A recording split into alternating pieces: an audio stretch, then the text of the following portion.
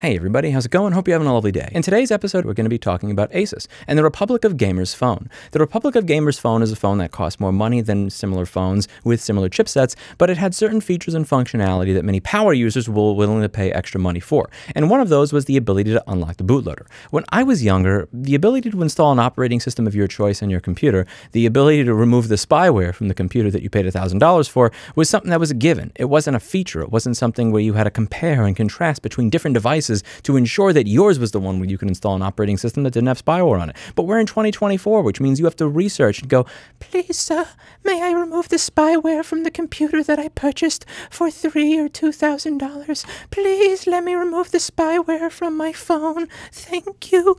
And after you have pleaded with the company and paid extra for the ability to remove spyware from what you bought and paid for, they took it away from you. Last year, they took away the ability to unlock the bootloader. Even though it came with an application that allows you to unlock the bootloader, this application connects to ASUS servers, and if you've been watching this channel for more than 5 minutes, I don't need to finish that sentence for you. So it's something that hasn't been working for over a year now. And when users started asking ASUS, hey man, I bought this phone because it was advertised as a device that allowed me to unlock the bootloader. It's why I paid extra money for it over other phones, and you seem to not be allowing me to do that. What the fuck? They have been getting back to users with shit like this, where they're saying, you know what? I know you paid extra money for our phone because it allowed you to unlock the bootloader for free, but if you want to unlock it now, you got to pay us. This is from XDA developers, and it's been confirmed by several people. ASUS says they will unlock my bootloader for money, proving they didn't learn anything from the RMA fiasco, removing an advertised feature, unlocking the bootloader, lying to customers, unlocked tool, coming back for over a year, denying warranty for unlocked bootloader even though it's illegal in the EU, and now asking for money to do it. In case you're unaware, ASUS supposedly did a makeover of their RMA procedures after it got exposed by Gamers Nexus for practically scamming customers during repairs.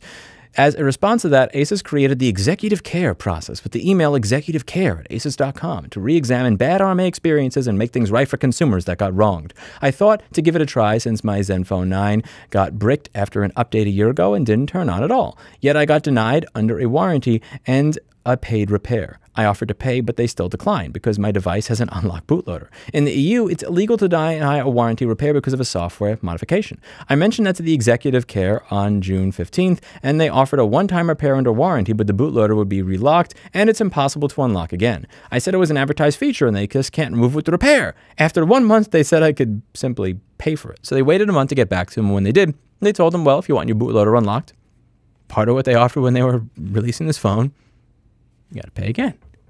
You got to pay again. If you wish to unlock it again in the future, we will provide a paid unlock service.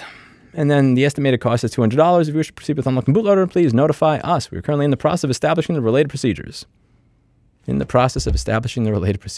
Continuing onwards here, this has happened to many users. Thank you for your email. At the moment, we still haven't released an unlock tool. We can, however, offer the option to provide an unlock service. For this, you can apply for RMA on our website and will be charged $185, excluding VAT, to unlock it for you. You can apply the device for this service on the website below. After you have sent us the application form, within a few hours, you will receive an email from us with your RMA/repair number. You will receive a second email with a link and login, details regarding the collection. When you advertise a device, saying that you can unlock the bootloader to install an operating system of your choice when you're selling it, but the tool that allows you to do that needs to come with the device. The tool that allows you to do that needs to not connect to the manufacturer's server. And if you take that back, then in my opinion, then you should refund the customers that bought the product from you. Unlocking is not a service. The ability to install an operating system of your choice on your computer is not a service, nor is it something that should be taken away from you at a later point in time, particularly if it was advertised that way. I don't like Samsung. I think Samsung is a scummy company in many ways when it comes to how they sell their smartphones. At the end of the day, if they tell you the bootloader is locked, the bootloader is locked. They're selling it to you as a phone with a locked bootloader. Apple is selling you a phone with a locked bootloader. I don't like it, but at the very least, they are being honest. You had the option to not pay them based on knowing that up front. ASUS is not giving you that option. They're saying you have this option up front, but then they take it away from you later. So they get the money from people that otherwise would not have given them money if they knew this. And then after they've gotten the money, fuck you, is what they tell their customers. And I think it's about time that their customers start telling ASUS, fuck you as well. There's an excellent video here with Steve at Gamers Nexus and Mr. Nathan Proctor at US Perg that he's done a really, really good job, in my opinion, of just going over all of this stuff. Here we go. Mr. Nathan Proctor over here. ASUS already on the government's radar for warranty issues, and he gives people a lot of advice on what it is you need to do if you want the FTC to actually try and crack down on this stuff, or at least pretend that they want to crack down on this stuff. And I highly suggest that you follow Nathan's advice from this video and also Steve at Gamers Nexus. They're good people. I've known Nathan Proctor for almost 10 years now. Good guy, does good work, and has been very helpful with right to repair advocacy. If you bought an ASUS phone and they fucked you, I think it's about time that you fuck them. Think about it. Think about it. That's it for today. And as always, I hope you learned something. I'll see you all in the next video. Bye now.